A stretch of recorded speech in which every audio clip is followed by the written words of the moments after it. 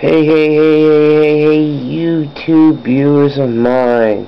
I hope that entrance was enough of a big bang, and none of you will give me a theory about what I'm doing wrong.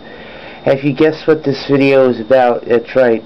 It's about me talking a little bit about a good show that I like called The Big Bang Theory.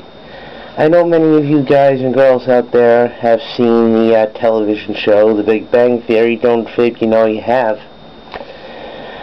This is a show that I started getting into like a year or two ago. I guess the thing that got me into the show was its quote-unquote nerd factor, I guess.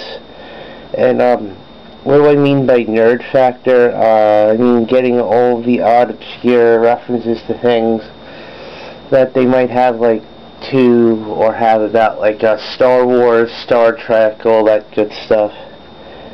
Also, the nerd factor of, well, at least in my opinion, of playing a majority of the card and board games they have, whether they were actually real games or ones that were made up for the show but based on real games. Yes, it is true, ladies and sirs, some games, they give me the nerd fact variety on the show that I play, like, of course, Sheldon, Leonard, Raj, Wolowitz.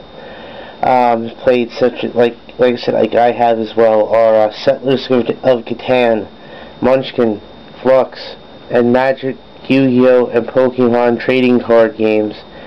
Well, on the show, for the last year, they played games that were based on a combination of the three of those, but I guess I've done that, so, yeah, I know you're telling me you're geek, you're a dweeb, you're a spaz, but that's why I can see myself actually being friends with these guys if, you know, this wasn't a real TV show and to see, like, they live next door or whatever, but that's cool. Again, I know, nerd factor, but, now here's a question for people. Depending on how well you know me, whether it's really well or whatever, which character, either Leonard, Raj, Wolowitz, or Sheldon, do you think I remind you of? So you know what it's time to do, in their terms. Leave a written statement to tell me what you liked, disliked.